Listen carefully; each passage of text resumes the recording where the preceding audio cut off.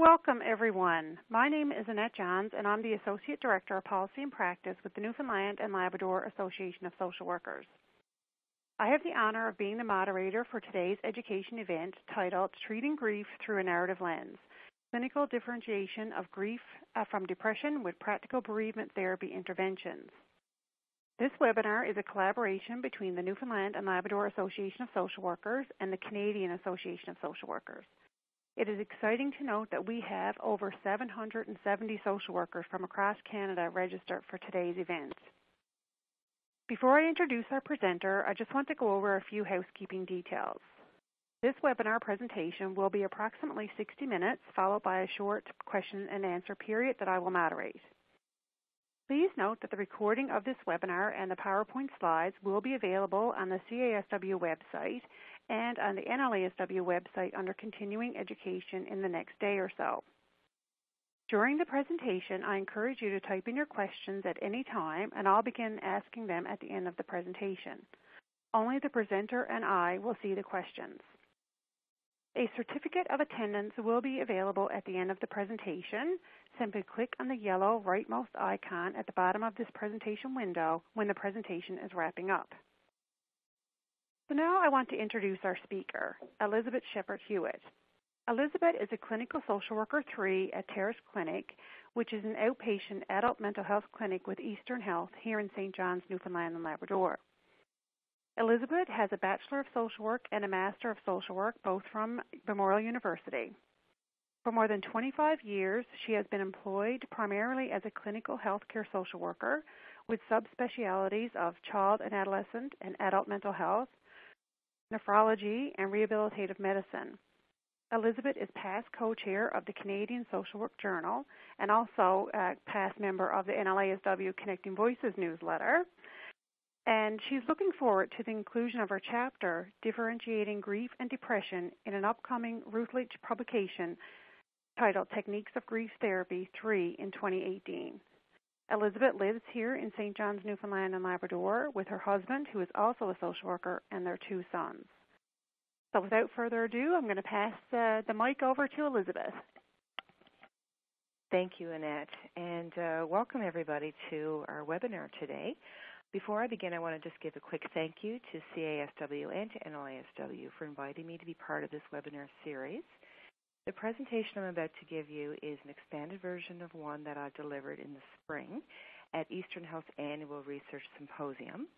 I received some feedback from some very kind people that told me that the practical nature of it was very useful to them.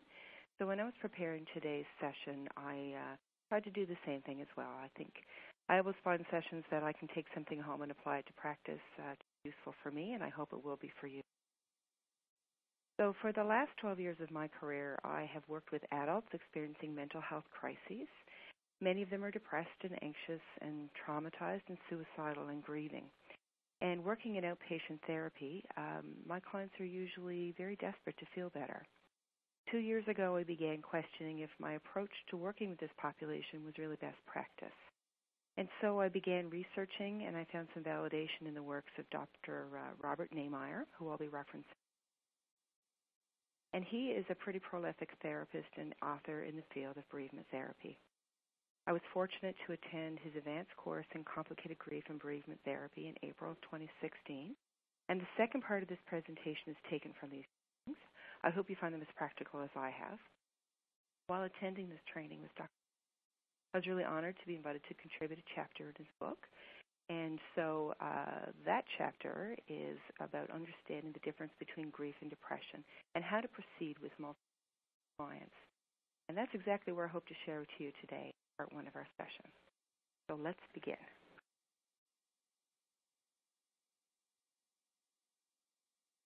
Okay.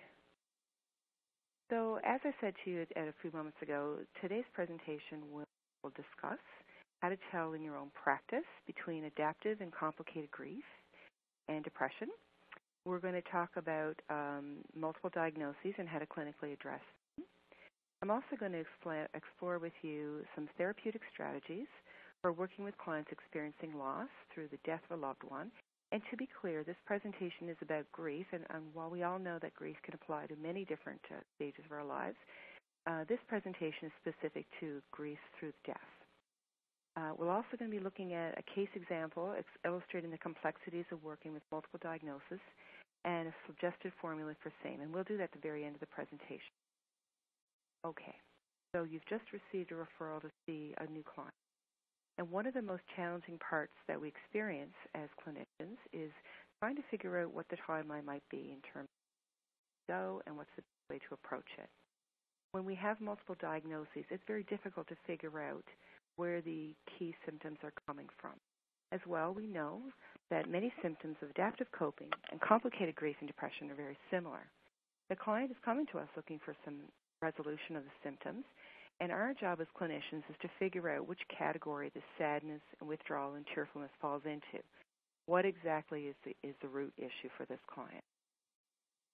Well, if we look at what grief is, clinically speaking, it is a multifaceted response to loss, particularly the loss of someone or something that has died to which a bond or affection was formed. We all know what grief is because it touches us in every area of our own life. For as long as there's been life, there's been death. And so we have a sense going into loss with a client of what exactly is involved. But there are some key variables that appear to impact the individual's experience of grief. And these are important for you to have a look at in your practice. The first one is the quality of the relationship to the deceased. So if there was a strong attachment, if there was some challenge in the relationship, those are all variables. If you're somebody that spent every single moment with your mother and then she's suddenly not there, obviously you're going to have a pretty significant loss. By the same token, if you are somebody that had an ongoing feud with a parent or a loved one and they suddenly die without resolution, that's certainly going to impact your response. The bereaved person's coping resources is also another variable. So if you're a person who doesn't have very good coping strategies before having a traumatic loss, that's going to be more challenging for you in comparison to someone who has dealt with a lot of issues in the past and has proven to be quite resilient. The third variable is the nature and the context of the loss. So if this was a sudden death, if this was a suicide, any of those variables will certainly mean that the client is having to deal with it very quickly, and it may be very challenging. We're going to talk a little bit about two particular types of grieving in this presentation. And the first one is adaptive grieving, or normal grieving. Because we have all been impacted by this, a lot of us have different ideas about what is the right way to grieve. And I don't think anybody intentionally tries to advise their client or their loved ones that they watch going through the grief that they're doing something right or wrong.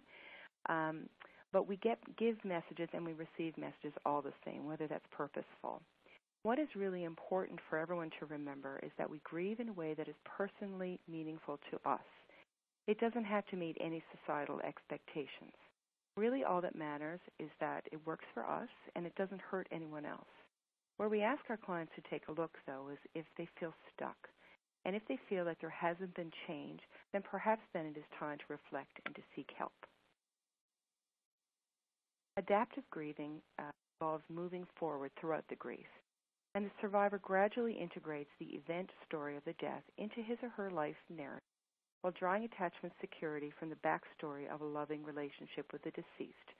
For example, if you are somebody that lost your mom and your mom always wanted to go to Europe and she spent her whole life talking about Europe but then didn't get to go, you might then be able to internalize that as, from watching my mother miss out on something that she wants, I don't want to do that in my own life. So that experience becomes part of your life. And you might then take that and it might broaden your own perspective in terms of saying, okay, I've always wanted to do this. I'm going to learn from what I've experienced through the loss of my mom, and I'm not going to put that on the back burner.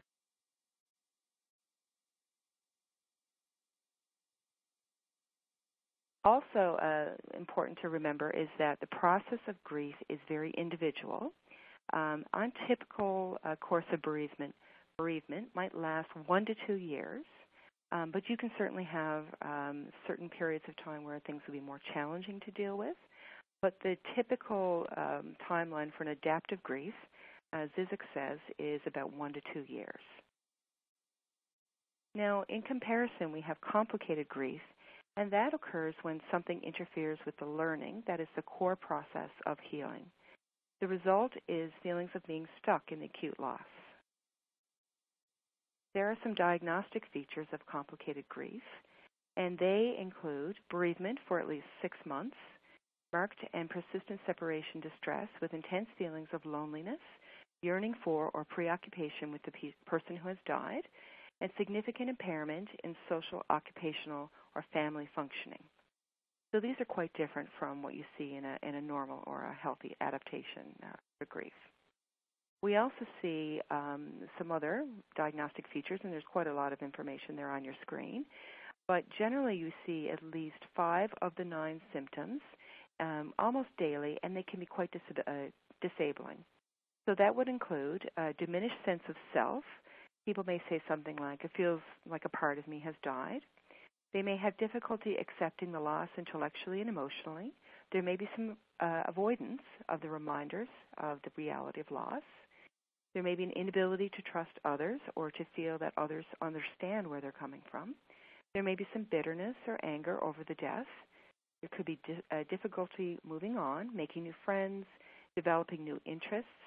There can be numbness, inability to feel, sensing that life or the future has no purpose or meaning, and feeling stunned, dazed, or shocked by the death. And these come from Nehmeyer's book, which is adapted from Prigerson and Shear et al. And there's a bibliography at the end, and you can look up some of these readings yourself if you're interested. So what I did right now is, I know that's a lot of information, and I think sometimes it's useful to view it in a chart. So here's a comparison of adaptive versus comparative complicated grief. So in adaptive grief, you see that the client acknowledges the reality of death, whereas in complicated, they're not able to do that. They can't accept it, and they may avoid reminders of loss.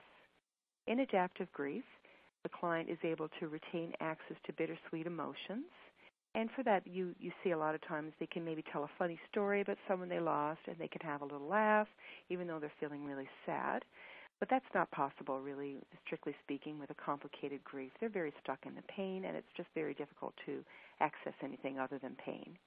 In adaptive grief, the client is able to revise how they remember the deceased and the bond that they shared, whereas in complicated grief, the individual may be stuck in relationship issues and separation distress. And finally, they can in adaptive grief, they can develop a story of the narrative of loss and redefine life goals and roles, whereas in complicated grief, they can be really fixated on the story of the death and a lot of self-blame. Major depression can occur within the context of bereavement in the same way that it can occur following any other significant life event, the loss of a job, relationship, or traumatic event. And I think this is a new idea, that you can grieve and be depressed. And certainly, I think we're learning a lot more about grief. And with the new DSM-5 that I'm going to talk to you about, they're certainly embracing that within the diagnostic criteria. So it's really important for you to know that your client can have both issues. Now I'm going to talk to you a little bit about clinical depression. And we call that oftentimes major depressive disorder, or MDD, or it's simply known as depression. It's a mental disorder characterized by at least 2 weeks of low mood that is present across most situations. It is often accompanied by low self-esteem, loss of interest in normally enjoyed activities, low energy, and pain without a clear cause.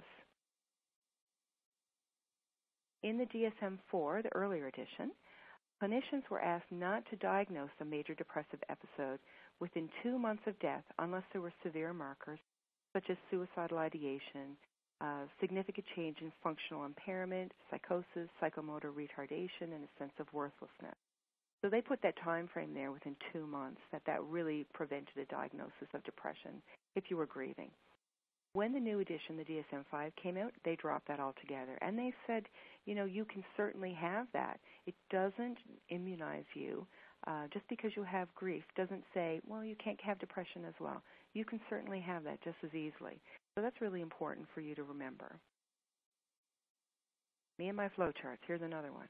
How do we differentiate between grief and depression? Okay, so In the clinical indicators of a typical grief on the left, you'll see that a client who's experiencing a typical grief may isolate, but generally maintains emotional connection with others. That's really different in what you may see in a depression. You will see isolation for somebody experiencing depression, but people isolate for different reasons. They're doing so largely because they may feel that they are an outcast, they may feel they don't have any connection to others, and it is very much a cognitive response.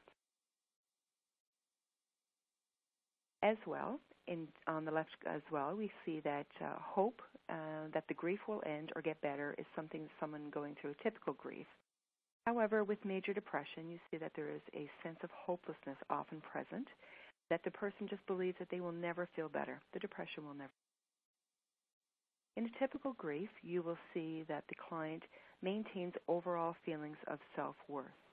The loss does not seem to affect self-esteem in any way, shape, or form, whereas in major depression, it seems to be very cognitively based, and the client can experience low self-esteem and self-loathing.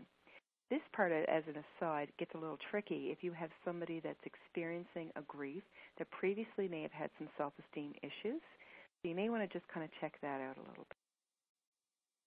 As well, you can see guilt in both columns. So, but there's a bit of a different reason. For the typical grief, guilt, if present, is focused on letting down the deceased person. For example, they might say, if I'd only taken them to the doctor sooner, if I'd only listened when they told me that they had that stomach ache. Whereas in major depression, the guilt often is with regards to the cognitive piece, again, feelings of being worthless or useless to others or being a burden. For typical grief, you can see a loss of pleasure in both columns there. So it's important to be really clear with your client. If they tell you that they don't like to do things anymore, you want to check out why. With depression, you can have what we call a pervasive anhedonia, which means you just don't want to do anything. And that's not your fault. That's part of the illness. Whereas in a typical grief, there may be a connection to the person that you lost. If you used to go to bingo with your mom every Sunday night and suddenly she's passed and you don't want to go to bingo, it may be because it's related to the connection you had with your mother at that event. And so the loss of pleasure is often related to the actual death versus across the board in depression.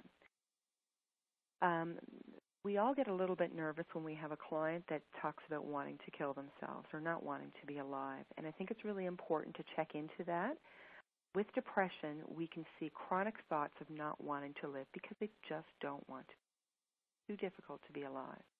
Whereas people that might say that who are experiencing a typical grief, it's because they want to be reunited with the lost loved one. If that lost loved one had not passed, they may not have that feeling. So it's about wanting to be with them versus wanting to. And that's a really important thing to double check on.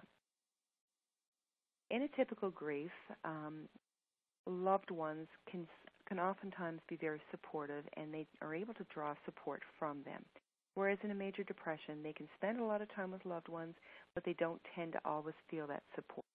Not that their loved ones are doing anything wrong, they're just not able to receive. You can see ruminating in both columns there. And I guess ruminating is spinning thoughts, pervasive thoughts that are constantly going on in the person's head. Ruminating is related to the death for a typical grief response. For example, if I'd only made him go to the doctor sooner, that kind of thought, those spinning thoughts. Whereas in a major depression, you may see ruminating about the very much the cognitive piece, being a bad person, being a burden to others, thoughts that nothing good is going to happen. So they're ruminating, but for different reasons. So just double check on that. So if the distress appears to be primarily related to the depression, stabilization of the pre-existing condition becomes the initial treatment of focus. And it's up to you to figure out which is the cause. I've given you a few diagnostic tools to look at, and there's going to be some more as well. But what's really important is for you to sort of make that determination for yourself before you develop a treatment plan. Clients with symptoms of depression or a premorbid history of depression experiencing acute distress should be encouraged to follow up with their GP or their psychiatrist just to ensure that they are safe. You can do the therapy, but really safety is paramount. The person has to be alive to benefit from therapy, putting it boldly. What it comes down to. You have to make sure they're safe. This really rolls into somebody that I'm a big fan of, Maslow, and his hierarchy of needs I think is really relevant for working with this population, this therapeutic challenge. And Maslow, of course, talked about the fact that we need to meet our basic needs before we can actualize, and we can meet higher-end needs. And if you have a client that is struggling to get out of bed, struggling to eat, struggling to sleep, his basic needs are not being met. He or she is not going to get any value out of a therapy session with you until they're feeling better able to grasp those higher level issues. So, for example, suicidality is going to be a challenge because they're not going to be able to process the concept of maintaining a deeper connection with a lost loved one in any way other than suicide. You can't talk to them about how do you remain connected to them through therapy techniques. They're just not there. So it's about remembering that you have to start with the base things, and that is keeping the client safe. It's important to remember that just because a client has a comorbid diagnosis, you don't necessarily have to treat it before addressing the grief. What you have to do is make sure that it's safe. They're safe. So if they have a premorbid diagnosis, or even if it's a new one, and they are stable and they are coping, then you can move on and treat the grief. But I would really recommend that you continue to check in and make sure that the person feels that they're doing okay, and that's really important in terms of restoring that locus of control. You can say to your client, how do you feel like you're coping with the depression? We've talked about a lot of heavy things. Is this triggering things? Is it difficult for you to cope right now? Do you feel it's under control? Has it made you more, the grief made it more difficult for you to be safe? And what you're doing then is you're aligning with the client and helping them to recognize this is not just about going to a therapy session. This is about managing their life. They feel in control and comfort. That's really critical treatment. So now what I'm going to do is just give you a couple of case scenarios. When we did this at the Health Science, I had people yell out, but of course, they're not doing that today. So what I'm going to do is I'm going to read you the scenario, and then I want you to think about it as you're reading it, and then we're going to go to the next screen, which is the answer. So in the first case scenario, we have Justin, who's 20 years old, and he's a College of the North Atlantic student. He's a post-secondary student here in Newfoundland. This student lives alone. 2 months ago, his girlfriend was struck and killed by a car while crossing the street. He hasn't been able to go to school since. He's just having trouble concentrating. He's lying awake, thinking about his girlfriend, and really feeling some regret that he hadn't given her a ride to the store that evening when he was struck. He's talking about having some suicidal thoughts and wanting to be with Chelsea. But in the last 2 weeks, we're noticing that he's having a little bit of an easier time. He's gotten together with some friends, and he met with a school guidance counselor. So this one is an example of adaptive grief. Nobody is saying that adaptive grief is easy, because it isn't. But we see that there's movement going on, and Justin seems to be improving. While the death was a shock, and he blames himself, there doesn't appear to be any direct impact on anything cognitive, so self-esteem or identity, and those would be the indicators in particular that would suggest it's a depression. Case scenario number 2. Marla is a 56-year-old married mother of 2 children. 2 years ago, her brother Sam was killed overseas while on vacation. Since his death, she reports an inability to return to work and struggles to complete her ADLs, activities of daily living, which has isolated, and she's also isolated herself from friends and family. She reports there's nothing to get out of bed for. She cries daily and reports being unable to look at herself in the mirror because she is disgusted by what she sees. She recently had an overdose of a bottle of pills, and she was found quite accidentally by a friend. She reports hating her life and that she feels that she's a burden to everyone. She feels there's no escape from hell, and she wants. So this is a really clear diagnosis of depression, and she's actively grieving the loss, but there isn't any yearning for to be reunited with her brother. Her physical safety is in jeopardy because she's already had a suicide attempt. Her symptoms also appear to be identity and sort of cognitively based, and that would also support the diagnosis of a depression. The primary issue to treat in this scenario would be stabilizing the depression. And then once we get past that, we can look at moving on to the bereavement. In case scenario 3, we have Shelley, who's 26 years old, and she got married last month to Mark. Shelley lost her father to cancer 2 years ago, and she's talking about really missing her dad. As a teen, she had some issues with concentration in school, and she had some low energy and difficulty sleeping with some low self-esteem. And while there's been some change and improvement in those symptoms, there's a lot that's remained the same. She continues to struggle with getting up in the morning, and she doesn't have any interest in being with friends or family or doing any activities that she usually enjoys. While she believes that Mark feels that she is beautiful, she does not. She feels ugly. And she's never told her doctor how she feels. She just wants to be happy, but she can't remember the last time she's felt that way. Shelley may have an undiagnosed or untreated depression. So it's probably a combination of depression and grief. And now the additional burden of loss may have just kind of tipped the scales and made things a little bit too complicated for her to deal with. In this scenario, it would be valuable to have a conversation with Shelley to talk to her about some common symptoms of depressed and help her to develop some mood stability, all while normalizing the grief response. If Shelley feels safe and able to move on to treating grief, you could proceed, but be mindful that the treatment should also include checking in with depression and making sure that she is safe. Case scenario 4. Donna is a 48-year-old single woman. 9 months ago, her identical twin sister died following a diagnosis of breast cancer. Donna feels unable to move through her grief, stating that it is now as raw as it was the first day. She has been able to remain working, but she's finding difficulty to have enjoyment in anything that she's.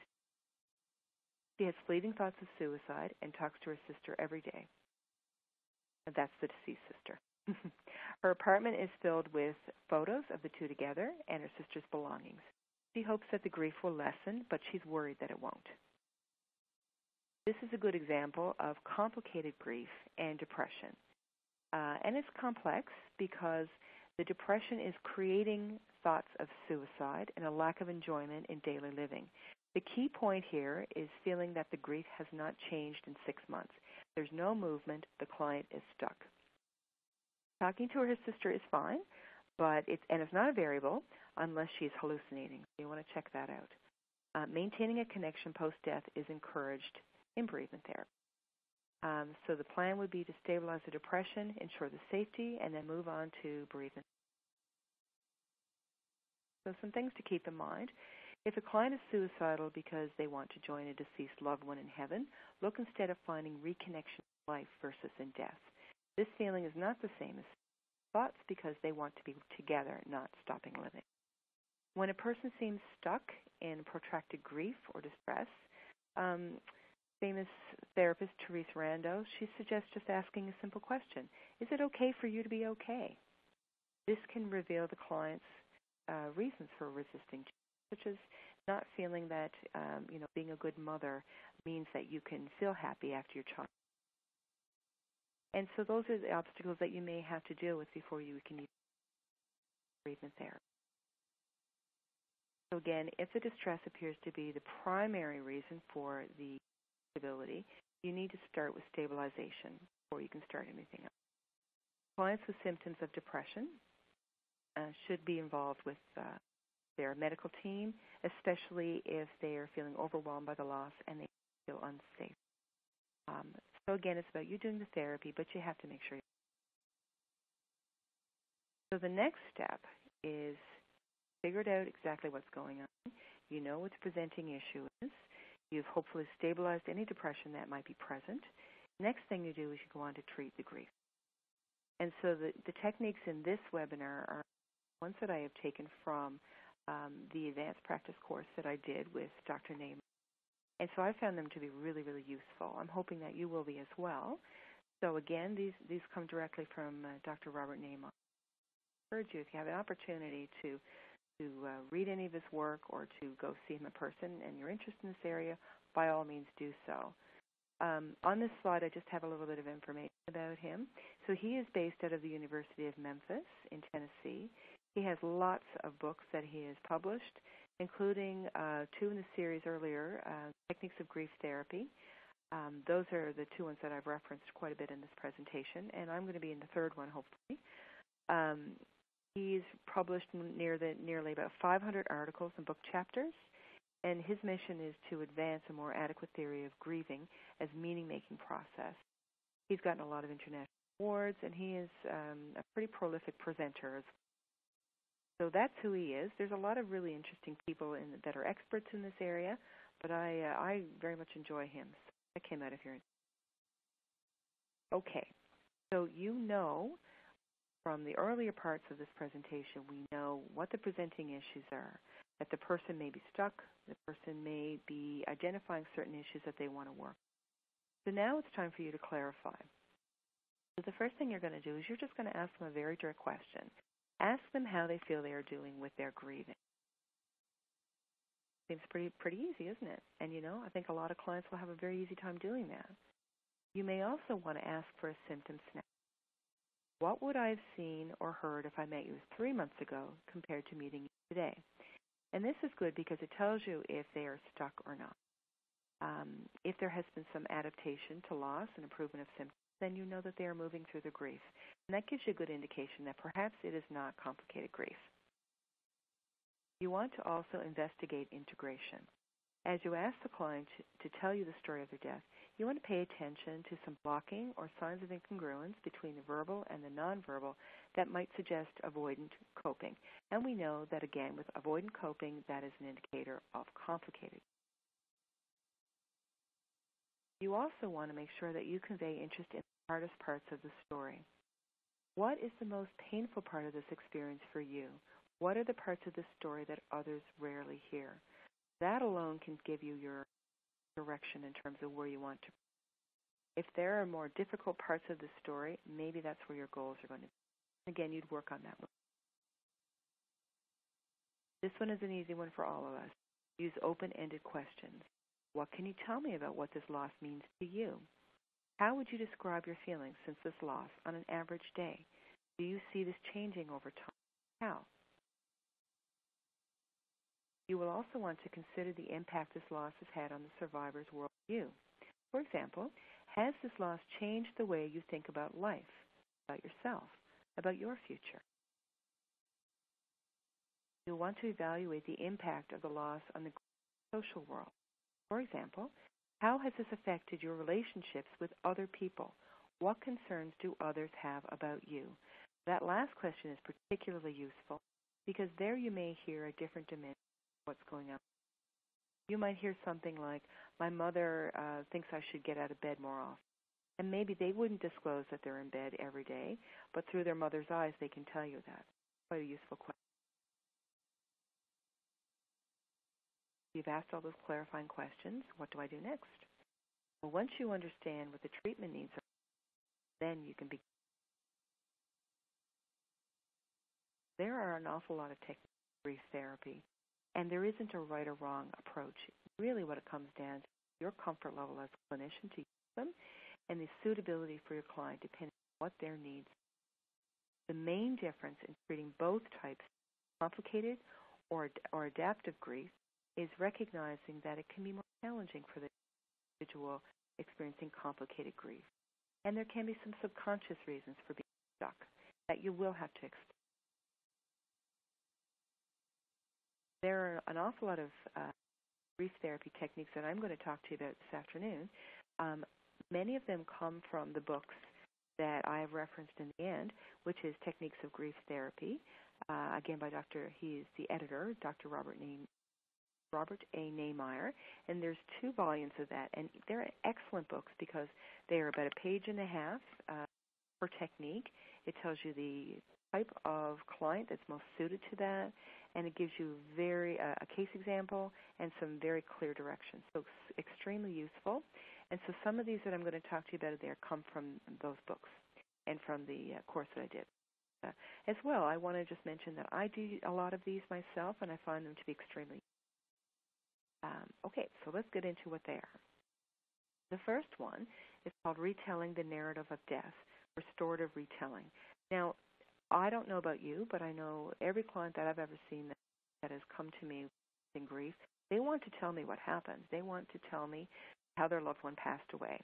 And this is a therapeutic approach to storytelling, especially helpful for violent deaths such as suicide, and it is grief facilitation related to PTSD exposure treatments. It really encourages the retelling of the story or the narrative of loss slowly in very, very small detail from 3 different perspectives. And so you wouldn't engage in all 3 of these perspectives in the same therapy session, but you might take one therapy approach, and you can do that for several sessions, and then you may want to go to the next one and the next one after that. So the first one is the external narrative, and this is the objective story, the facts. It's highly sensory. It's the external story. For example, the smell of blood when you walked into the room and you saw your loved one. The second one is the internal narrative. That is the emotion-focused story, and that is the client's own perspective, how they are feeling at every moment as they take this inch-by-inch step through the story. At every moment, how are you feeling? What were you thinking? What was your perspective at that time? And the third one is the reflexive narrative, what you imagine others were feeling at that moment, the other people at the scene, the ambulance attendant, your friend that was there, your husband, your son, anybody. And all together, you take these each individual strands of the narrative, you weave them together, and you come up with this very comprehensive, stronger narrative, kind of like a braid. And this thickening is very useful for the client. Kathy Shear is a medical doctor in New York City, and she's quite a prolific trainer and therapist herself. She has a complicated grief therapy approach that she uses this model with, and the goal is to begin to foster a revision of the mental image of the deceased and the integration to the story of loss. And the idea is that retelling the story lessens the emotional arousal and it increases client wholeness. So we're trying to help the person rebuild from the trauma that they've endured. In using this approach, you can negotiate with the client. You can decide in advance how you're going to do it. At what point in the story will you begin? Will you begin when you got the call, when you walked in the room? You'll determine how long it's for. How long will you be talking about this in the story? Will you do it for 10 minutes? Will you do it for 15 minutes? And these are things that you would negotiate with. As you begin to do that retelling of the client, there are some things that will make it more meaningful for them. And we call that bracing, pacing, and spacing. So bracing, within the session, the client will overwhelmed. You may say something to them like, hold that image of finding your son in your mind for just a moment and breathe. And when you're ready to talk about it, we will move on. So you're preparing them to move. You're reminding them that they're not there present in that moment and that they are safe.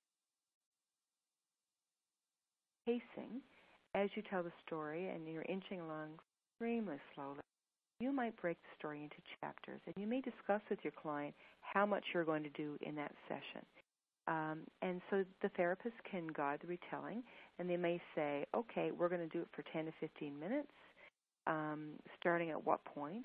And you can cue them to close their eyes, or they may have photos that they want to look at that reminds them of the different things. Facing, facilitation of the client becoming a witness to the trauma in an emotionally safe way.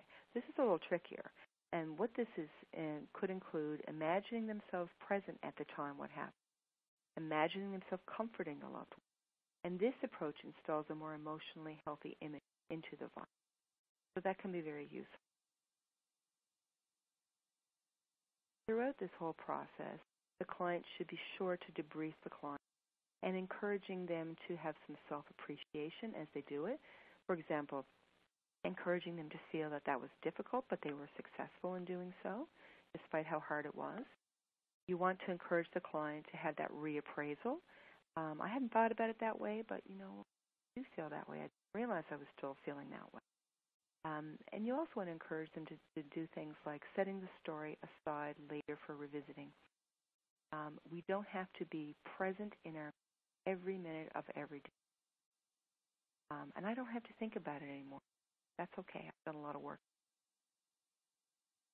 Another thing that we do a lot of work about in social work, and I'm sure other therapeutic genres, is we talk to our clients.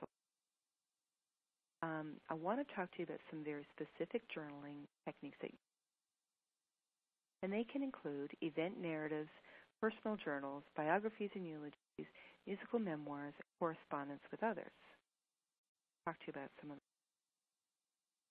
Throughout the journaling, we do give you a few different guidelines, and the literature will suggest that you focus on a difficult experience of death or loss, ignore the grammatical structure and spelling, stream of consciousness is what I usually tell them. Journal a minimum of 20 minutes per day at least 3 times a week. You want to make sure that your client is safe and they can decide how that's going to be. For example, they may say that when this loved one is present, so if they get overwhelmed, they can go get support from them. And we want them to plan a post-writing activity because, again, they need to have that recovery stage after doing so. We also want to remember that the client is not going to be able to write about the benefits of loss in an early stage of grief. They're just not ready for that at this point. You also want to consider a setting that the client might feel comfortable in. And again, this is something that you should negotiate with them and have them to think about. Discuss time of day, day of week. Would they want to put on a timer to make sure it's 20 minutes? What will they do after the writing? Are there additional things needed after the writing so that they can do before they do the next thing? And again, you want to make sure that they have that emotion as well. We talk about 20 minutes because the body's stress response dissipates over 15 minutes. And if the client is able to stay with it beyond that 15 minutes, then they're going to learn that they can cope with intense emotion, which is exactly what they need to learn. And recognizing that they can cope with difficult feelings is called self-immersion. And Dr. Nehmeyer reports that it's actually found to be half as effective as formal psychotherapy, which we don't want to get out to our clients because we don't want to be jobless. So in terms of directed writing, some guidelines for sense making, and this is taken from a piece by some things that we want to encourage is sometimes we want to give them some questions if they're struggling with how they're going to. And so on the slide I've given you some different ones that he recommends. And so you don't have to give them any of these things, but if they're looking for some direction, you might suggest including something like, how did you make sense of the loss at the time? Now, what spiritual or philosophical beliefs contributed to your coping, and how did they change in turn? Have you found any unsought gifts in the grief, and if so, what? And again, as a disclaimer, please not for the early stages of grief, they're not there. As well, how has this experience affected your priorities? What qualities do you feel contribute to your own results? And how has this transition deepened your gratitude for what you have been given? Again, there's a lot of asking the client to be introspective and reflective, and that can be very comforting. I certainly have had the experience where I've had clients show up with an exercise book full of journals, or then they said, Elizabeth, I want you to read these 50 pages that I wrote last night. And if I was going to read the 50 pages, I probably wouldn't get to any of the therapy. So that's a bit of a struggle because they're so earnest and they're so excited and proud of themselves. So I'm sure I'm not the only one that's dealt with that. And so some suggestions for those kind of situations is you can ask them which part is most meaningful to them, and you can have them read it to you.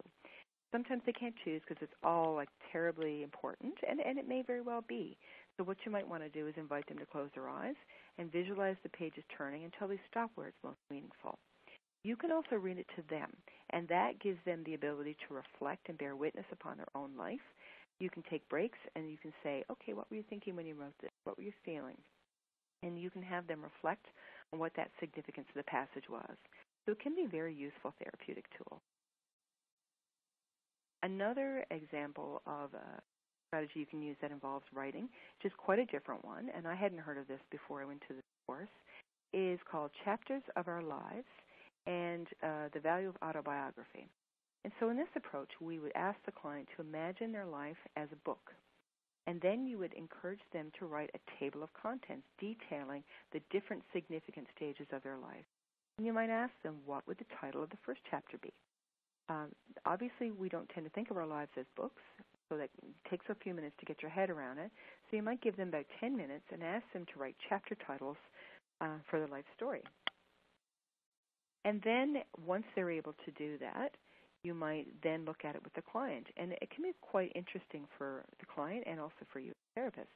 You might choose some facilitative questions to ask, and there's lots of different types. And again, you don't have to do all these, but these are some things that you might consider. There are some organizational questions. For example, how did you organize the flow of your self-narrative? Did you do it by chronology, or was it another way? And when did you begin the narrative? At birth or at some other developmental stage? And could you write a foreword to discuss the parents, how your parents impacted where you were? When did you end your self-narrative? Did you stop where you are right now, or did you go into 50 years from now when you think you might be past? How would it look if you were about to project ahead with future titles? There are some developmental questions as well. As you look back on how your story has developed over time, does the change seem to be more gradual, sudden? How did you decide when one chapter ended and the next one began? So again, you're really asking the client to take a good look at what's going on with them, really to be able to make some sense. There may be some thematic questions. Looking at your story, what are the major themes that tie it all together? Did major life events impact the patterns? Did you notice any minor themes that might pull you in a different? There's some authorship questions as well. Who do you see as the primary author of the? Are you writing it as yourself or from a different point of view? Are there important co-authors who deserve the credit or the blame for the way that the story has unfolded? And how might those chapters look different if you wrote them from the person you were 10 years ago or the person that you will be 10 years ago? So again, you can be quite creative in this approach. There may also be audience questions in terms of who would be the most relevant audience for the self-narrative. Who would enjoy the way that it's written, and who would want to edit it? We all have critical people in our lives. I'll certainly tell you something there. Are there silent stories in your life that cannot be told? And how would things be different if? As well, there's framing questions. You could give your self-narrative title. What would it be? And what would the pictures look like? Drama? Is it a comedy? Is it history? Is it mystery? Is it romance? Or would it be a lot of short stories? So it's a very creative application, and you may have people who are quite creative in the way that they deliver their life anyway, and so they might be really on board with doing it. The next one is playing with playlists, and I tend to be more musically focused, so I really enjoy this one. And this is narrative storytelling using music. And so what you might do is you might ask the client, what was your loved one's favorite pieces of music?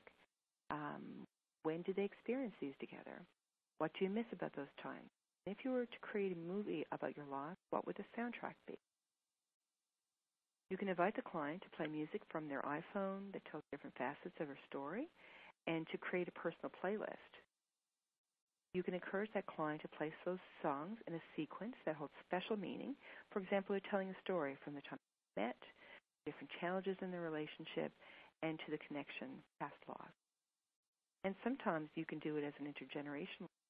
If you have a senior who's not really overly tech savvy, they might partner with a grandchild or a sibling or somebody that might be, and they can create a music video, tell their story.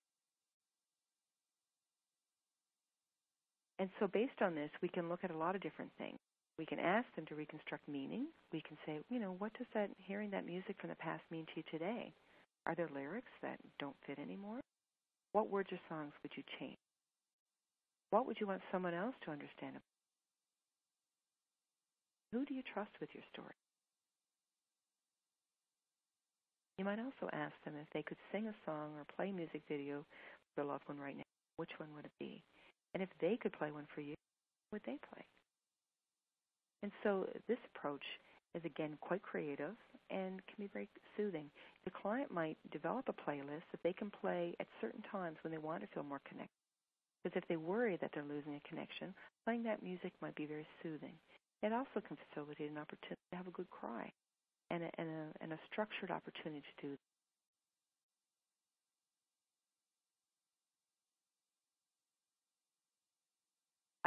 Back to writing ones, correspondence with the deceased. Now, Dr. Niemeyer talks about this one. And a lot of times, we all hear about writing a letter of goodbye, but this one is a little bit different, and it uses the narrative strategy that Michael White talked about in terms of hello again rather than a final goodbye. In this approach, the client is asked to really speak deeply from the heart about something that's really important in the relationship. You're encouraging them to consider what the other person has given, intentionally or not, of enduring value. And they're going to address the words that remain unspoken and the questions that were. And so some possible things that you may want to give your client as they're writing a letter to somebody that's passed. You may want to start with, what I've always wanted to tell you is, what you never understood was, what I want you to know about me is, what I now realize is, the one question I've always wanted to ask is, or I want to keep you in my life by. These are all very powerful statements, and they may be an opportunity to unlock some other pieces that are not accessible. One of the biggest challenges is maintaining that loss, maintaining that connection through loss. And this is a great way to do that because you're encouraging them to write a letter to somebody that they love. What we want to do is we want to reconstruct that bond instead of relinquishing it. And there was a great story that Dr. Niemeyer told us in the course, and that was about this 82-year-old widower named Tom who had lost his best friend, his wife of 60 years, Margaret. And they'd spent all of their lives together sharing the details of their life. And he really encouraged Tom to write Margaret a letter to share those details now and what his feelings of loss were. And so Tom wrote that, and he found it really useful, but he was still very sad. And Bob said to him, well, you know what, I think maybe what we'll get you to do now is I want you to write a response from Margaret. We want Margaret to write you a letter in return. So she's received your letter, and what would she say to you? And it was quite powerful because he was able to write a letter that said, now, Tom, you know I worry about you when you don't do this, and it wasn't your fault that I died, and that kind of thing, which was exceptionally healing for him. And he wrote both letters, but in his mind he was writing one from his wife. And it really helped him to get through a very difficult stage. So it's a creative application to writing a letter, but one that's extremely useful. This next one here is one that I think I've been doing since I was an undergrad, and I'm sure probably many of you have as well, and that's the chair work and imaginal conversations. You can apply this to any type of work and not just grief work. And basically what you're doing is you're asking the client to imagine that a loved one is sitting there in a vacant chair, and what would that person say if they were with you today? If your mother was in the chair, would she have agreed that her death was your fault? Would she have offered another explanation for her passing?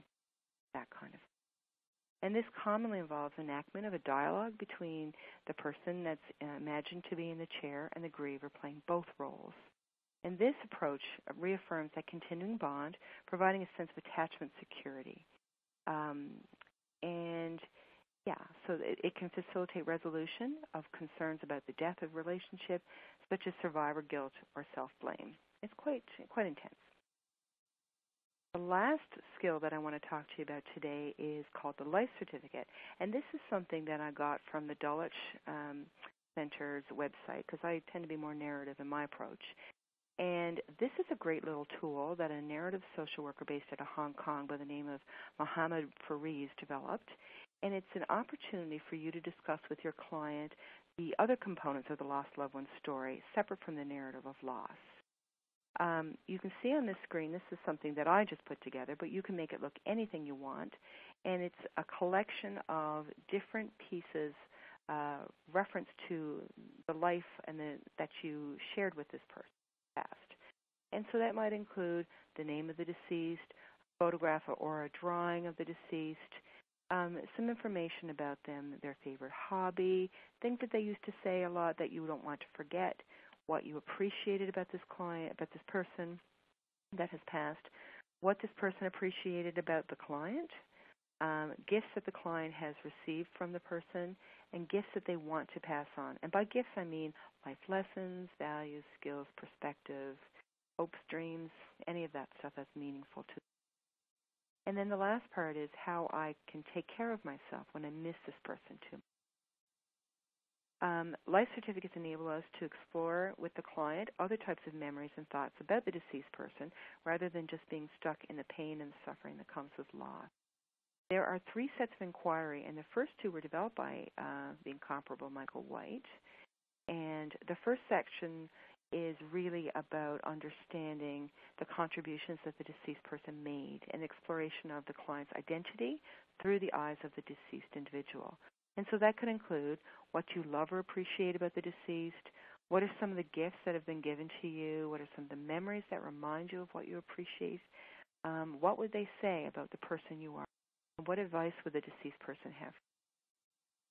The second set involves further investigation of how the client has contributed to the life of the deceased and the specific details of how this has shaped the deceased person, perception of the client that they are. So you're looking through the deceased person's eyes.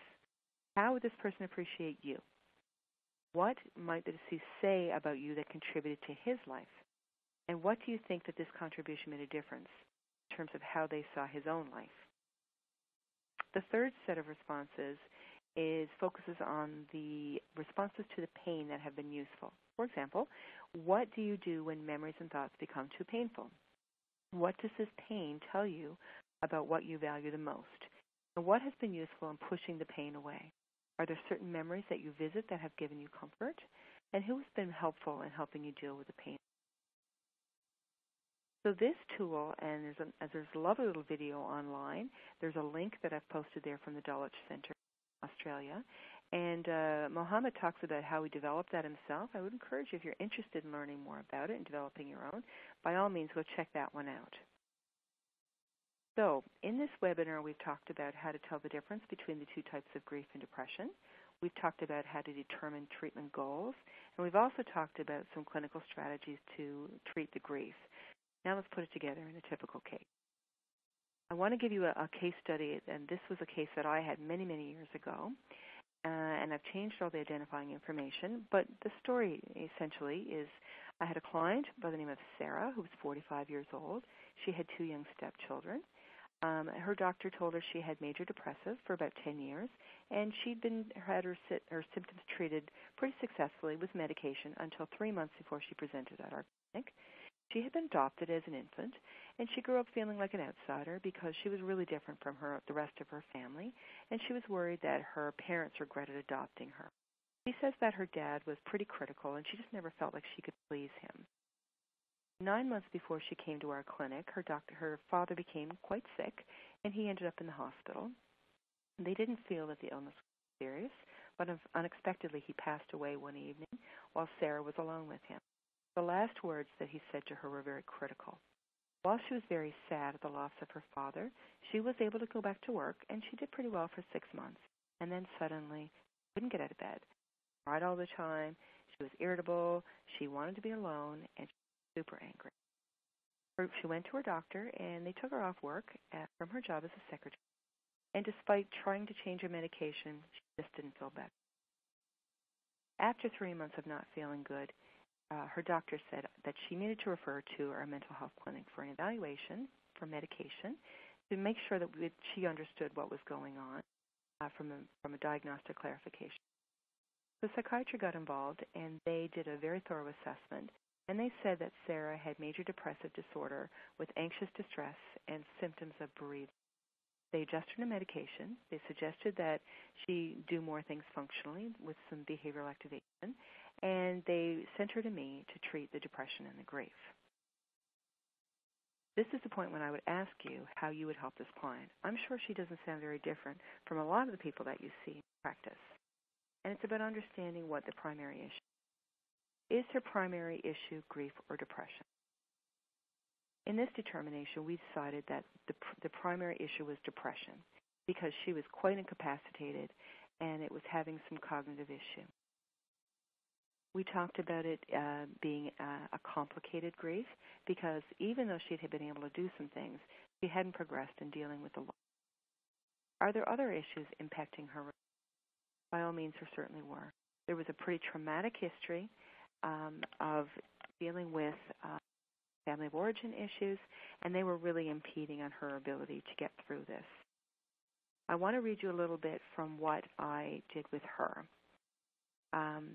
Upon assessment, I determined Sarah's primary goals of symptoms to be depression related to the pervasive cognitive component and her profound worthlessness.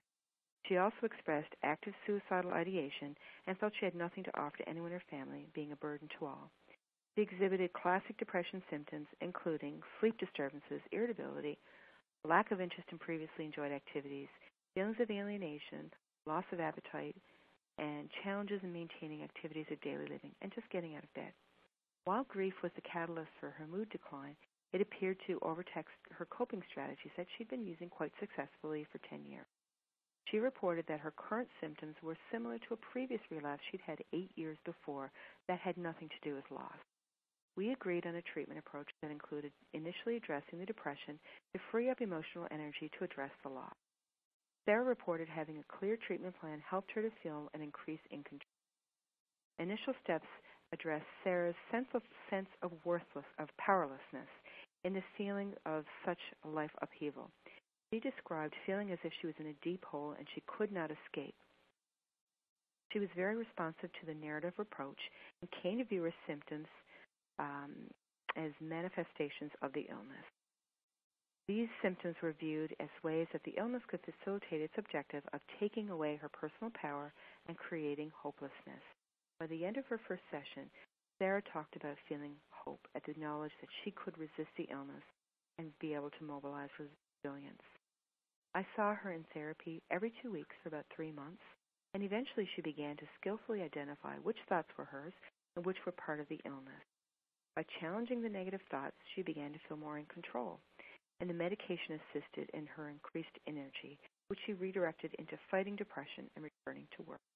Despite this progress, the anger and the sadness remained, and it was now time to address her grief. Sarah reported that the grief became more tangible when her depression was better managed and she was able to return to activities of daily living and return to work. She was better able to determine where her depression ended and her grief began at that point, and then she realized the grief was pretty substantial. In therapy, she began to realize that the anger she had thought to be a symptom of depression was still present. She soon recognized that she was still angry that her father had been critical and that despite working hard to please him, it was never enough. With anger came tremendous guilt. How could she be angry with someone she loved who had died? Interestingly, before the stabilization of the depression, she did not even realize she had anger towards her father. It was only once she started to address the grief that this emerged. Unable to confront her dad directly, I encouraged her to journal. We discussed writing a letter to him, communicating her inner conflict and her unresolved anger. We discussed over many sessions what Sarah might do in the letter and finally decided on the use of ceremony. Sarah would read the letter aloud in her backyard at the fire pit with her supportive husband present, and once done, she would burn it, symbolizing the release from the despair, anger, and pain. She struggled to write her letter until one day she was ready. She took a notebook to a city park and quickly wrote 10 pages. That evening, she read her letter aloud to her father, crying, yelling, and releasing words she had never shared until that point. Then she burned the letter as planned in the fire. She described the feeling of freedom from pain, anger, and despair as she watched it burn, and a peace that wrapped around her like a blanket. The next morning, Sarah and her husband dug out the ashes from the letter and, in a gesture of love, carefully placed them around a large oak tree that grew in her garden, her father's favorite tree. Sarah came to see me for the next session a week after the ceremony, and the change in her was dramatic. She looked 10 years younger, and as she described the ceremony, smiled for the first time since I'd seen her 6 months before. While still grieving the loss of her father, she reported feeling better able to manage the simplicity of loss without the complications of anger. We met for 2 further sessions, exploring the pain of loss with strategies to remain connected to her dad. A year later, I happened upon Sarah in the hospital parking lot, and she shared with me her delight at her success in moving through the pain of loss, feeling more connected to her husband and stepchildren, garnering a promotion at work. She had found her way out of it. So in that example, I wanted to share with you how important it is to deal with the different layers that come with a complicated situation like that. That's a case that I think I'm always going to remember because it was so dramatic, and they're not always dramatic like that. but it's a good illustration that using an interesting combination of things work for the client can certainly help them mobilize through the really complicated reachings of grief. And if any of you is interested in learning more about this topic, I really would recommend the Techniques of Grief Therapy Volumes 1 for some further ideas and skills and strategies. And certainly look up Dr. Nehemiah, Kathy Shear. They have lots of training opportunities.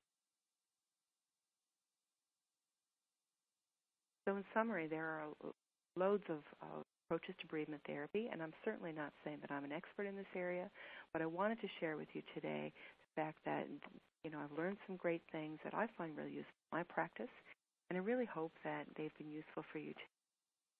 If you have any questions, or certainly questions, and I have an email address there as well you can use. So in summary, not everyone will understand not their journey.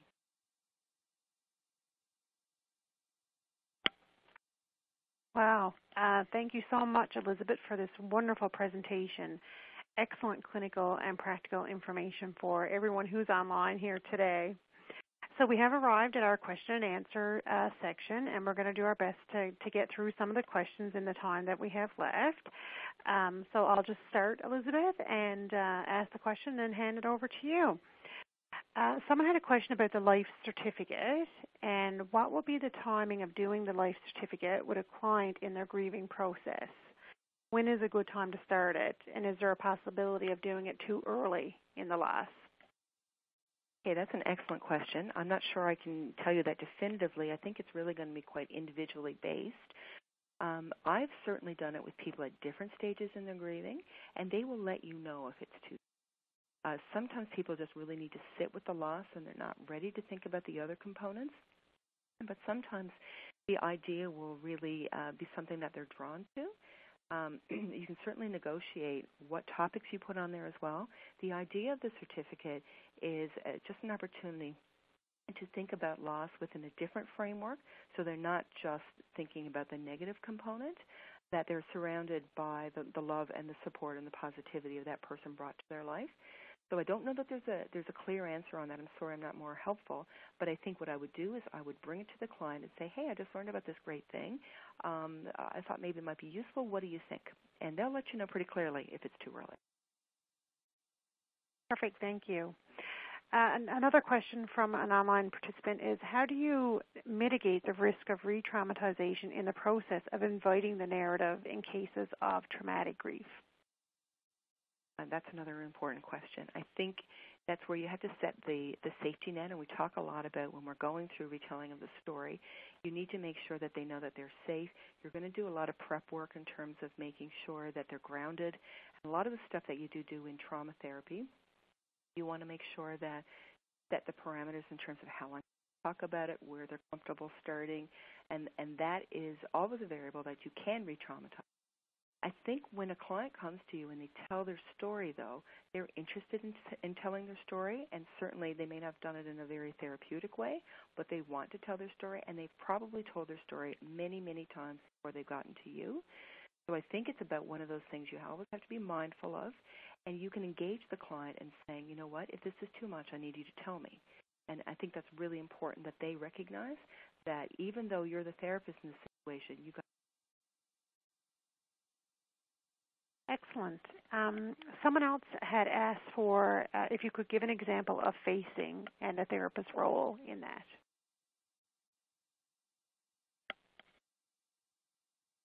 Okay, I have to go back to that slide. What's that on it? Okay, so facing, so that's when they are. All right, maybe we can get back to that one while I look. I'll look for the slide. How's that? Do you think some of these techniques would work well with people who've experienced ambiguous losses? So, for example, losses where the person may not be deceased but is missing, for example. Oh, absolutely. I think that we talk about it as a finality. Thank you. I think that I think what it is that loss is loss, absolutely, and you can use this in any way that you think might be most appropriate. if somebody's lost or just you don't know who they are, it certainly is. There is a finality there that is always going to be present. You can certainly do that. You can still write a letter to somebody that's lost. You can do a lot of different things. And so I think it's just a bit the creative application, and that's what I really like about the narrative approaches is because you can tailor them to whatever makes most sense to you, right? So absolutely, you can use this in any way that makes sense, that's meaningful to your client. Okay, thank you. What is your best advice for social workers who are working with clients as case managers, where grief is only one of the issues that the client may be dealing with? And I was worried I wasn't going to get any questions today. These are excellent. Thank you very much, everyone. Okay. So I think it is going to come down to what the role of the case manager is. I certainly can't speak to what everybody's role is. I know in our clinic we have a case manager, and they may not be doing the in-depth therapy, but certainly if you are, as the case manager, doing the in-depth therapy, then your role is pretty clear. If you're in a supportive role and you're not the one doing the primary therapy, then I think maybe what you may want to do is you may want to work with the other members of the team and sort of delineate who's going to do what. I think there's a role for everybody in this. I think for a lot of these things, like, for example, the retelling of the narrative of death, no matter who you are on a treatment team, you are probably going to hear the story there because they're going to tell you, and people are going to meet you, and they're going to say, so I lost my mom last week, and this is what happened, and they're going to tell you. So if you're not in a therapy role where, you have some different goals that you're working on with them, you're probably not going to want to do this because it's going to get in the way of doing the other things. You're going to want to be respectful of the story at the same time. I think it's going to be something that you have to work out with the client and say, hey, we can talk about this today, but we probably won't have time to do anything else. That's what's going to be meaningful to you in this Okay, do we want to go back to the question now on facing? And the question again was, could you give an example of facing and the therapist's role in that? I got to be honest, that's a tough one, but I'm going to give it my best shot. I haven't personally done this one, but I have had a client that had a very traumatic experience where they walked in and they found their loved one had suicided. And so she talked about picking up little pieces of her deceased son because she didn't want the ambulance people to do that, and how traumatic that was for her. And so one of the ways that we could use that approach would be to imagine that she was there with him, cradling him, comforting him as he drew his last breath so that he was not alone. So imagine herself there holding him in her arms, telling him how much she loved him, that she would never leave him, she would always love him, and just to give him that sense of comfort. Because I think what happens for a lot of people is that I wasn't there. I missed that. I couldn't give them what they needed. So being able to facilitate that as a counselor is very tricky. Not everyone's going to want to go there. You can certainly ask them, would it be comforting to you if you had been there?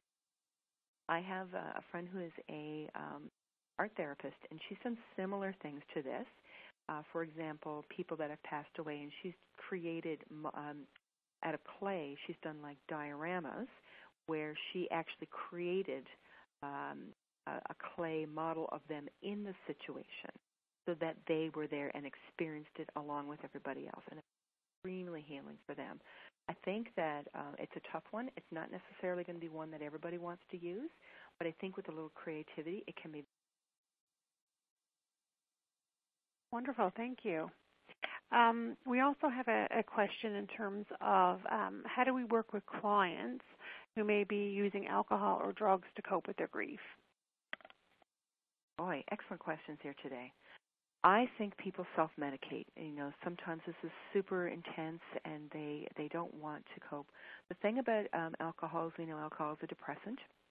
And so that's a very important variable to consider as well.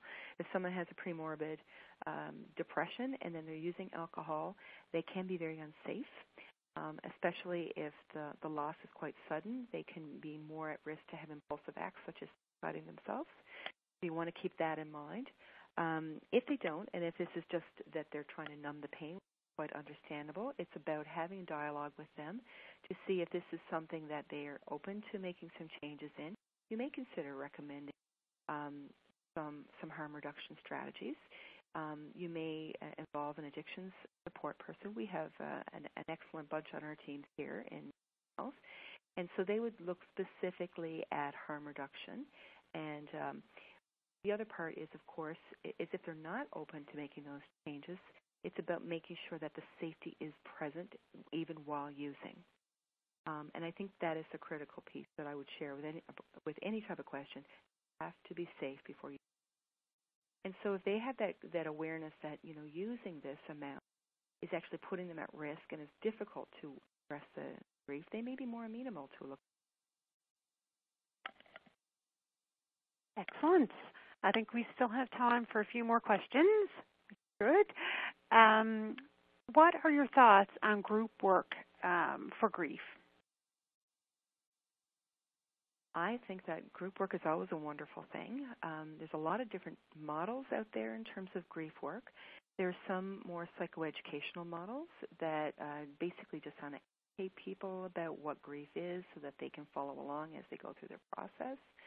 I think there's probably a lot of different ones that are more therapeutic in nature as well.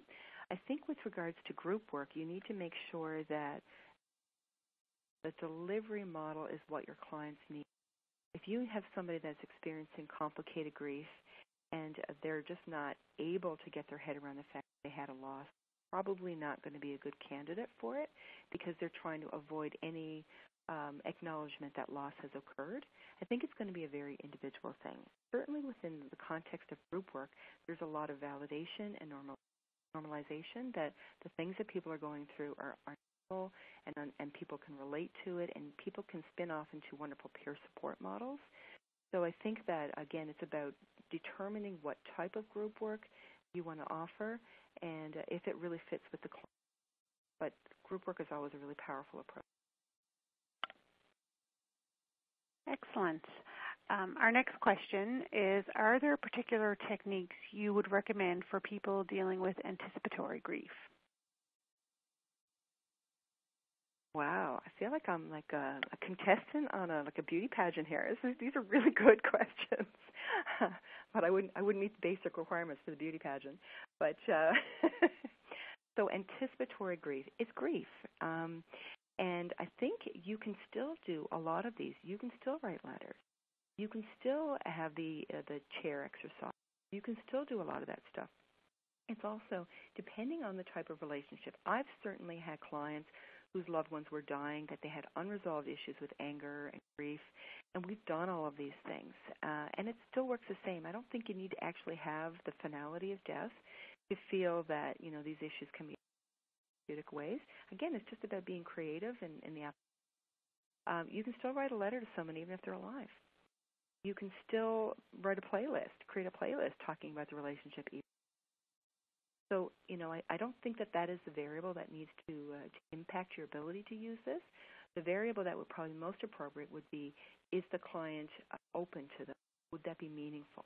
And, the other part is if you look through those two books that I mentioned to you, there are so many more that you might feel, hey, this might fit a little better for my client. So by all means, these are just some of the ones that I like to use. Check them out. There's loads of great ones. Excellent. Thanks, Elizabeth.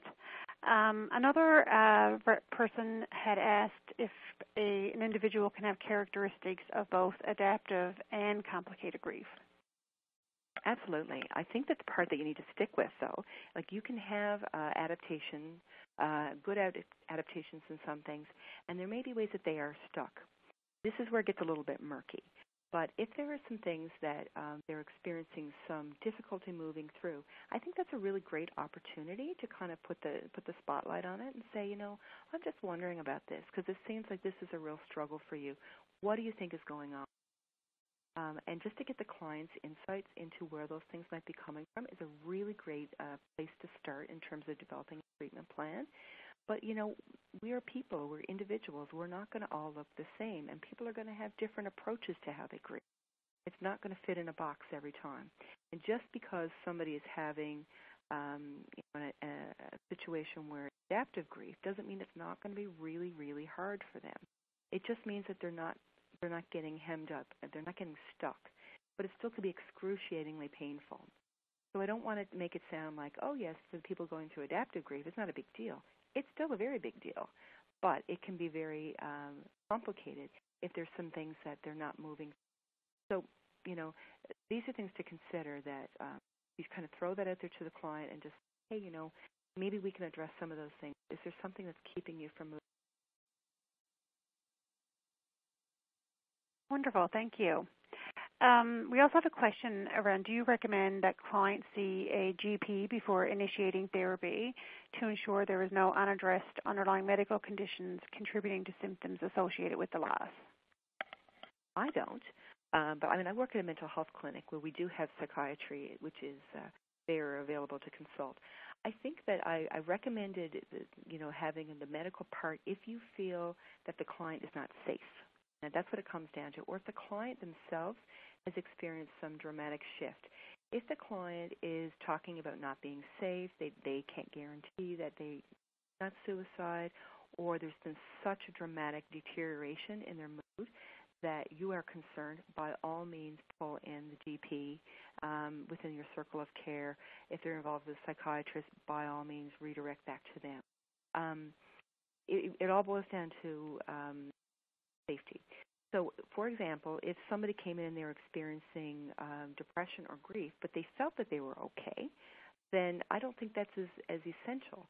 I don't think it's ever a bad thing to have your medical team as part of your circle of care because, it's really not one person's responsibility. It has to be a team approach.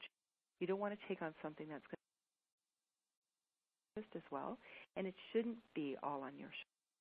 So again, I would really only suggest that, going to the GP is an issue if you feel that there is any eminent risk to the client. Wonderful. Thank you.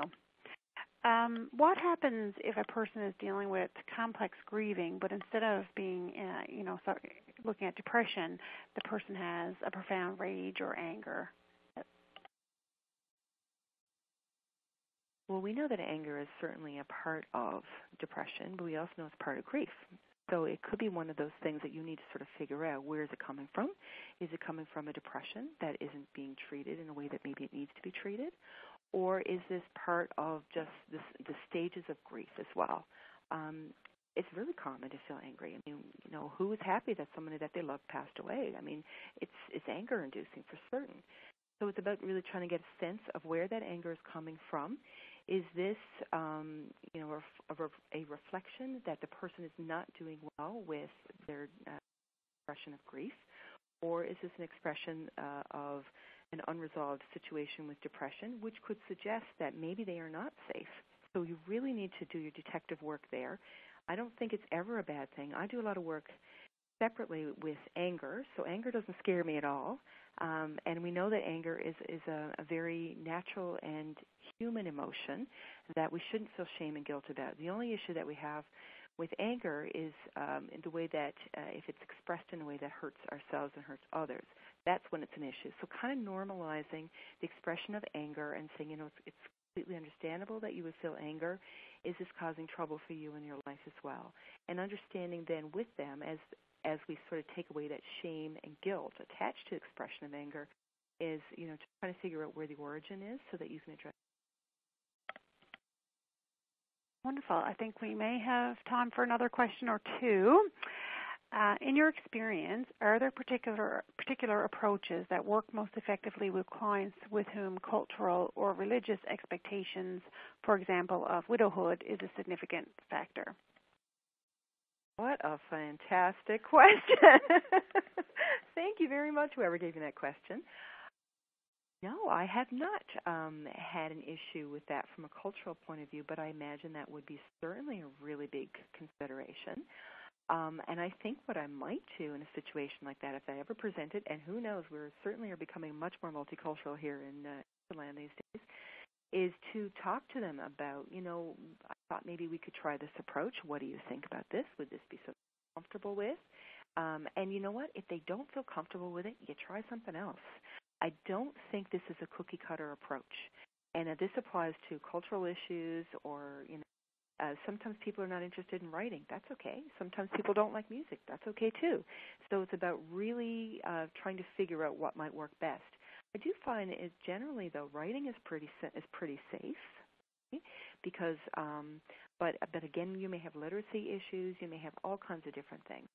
So I'm sorry I don't have anything specific for cultural, but I think that's an excellent question. And I would just be really transparent with my client and say, hey, I want to be mindful of where you're coming from a cultural point of view. And I had a couple of ideas, and I'm just wondering if any of these maybe might resonate for you. Wonderful. Thank you, Elizabeth. There's still questions coming in, and unfortunately, we can't get to everyone. But we do thank you for all those wonderful questions, and it's certainly been very engaging in that regard to have those questions come in, and we'll have a look at those questions following the event as well. But we do need to wrap up, so I would like to just take this opportunity to thank Elizabeth for this stellar presentation and question and answer period, and for sharing her knowledge and expertise with us today. It is always so beneficial when we can come together to enhance our practice skills in clinical practice, and I've been hearing from lots of people online saying how valuable they found today's session. Elizabeth, you covered a lot of important information in such a small time frame, information that will certainly enable us to reflect on our own competencies and skills. It's through this type of knowledge exchange and continued learning that we can strengthen our practices, engage in positive social work relationships, and promote the best interests of our clients. So thank you again for facilitating this session, and it's truly appreciated. Again, I just want to make a note that the recording of this presentation and all the slides will be uploaded to the CASW website and the NLASW website for your reference. Some of the questions that came in were around the slides, so those will be available. For those of you who have attended 75 minutes or more of this presentation, you will now see confirmation. You can now confirm attendance by clicking the yellow icon at the bottom right of your window, and so you should see that come up there now. So again, thank you for your online attendance today. It was a great topic, and it was wonderful to have Elizabeth here in the office with me and doing this session. I had heard a snippet of the presentation before and thought this would make for a great national webinar, so I'm so appreciative that Elizabeth was able to do that for us. The response was so great. We had, like I said, over 770 people who were registered. And the recording of this event, for those of you who have colleagues who have not been able to join today, the recording will be available, so you can share that with your colleagues and they can tap in and listen to Elizabeth Shepherd-Hewitt. On that note, thank you so much, everyone, for attending, and enjoy the rest of your day, no matter what time zone you're in.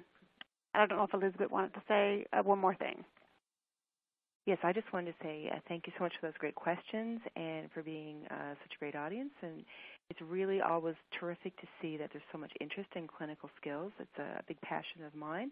And so to hear that 777 people were also passionate about that was really exciting for us. So thank you so much for being part of this, and I'm really humbled to be part of such an exciting event. Thank you very much. And thank you. Bye, everyone.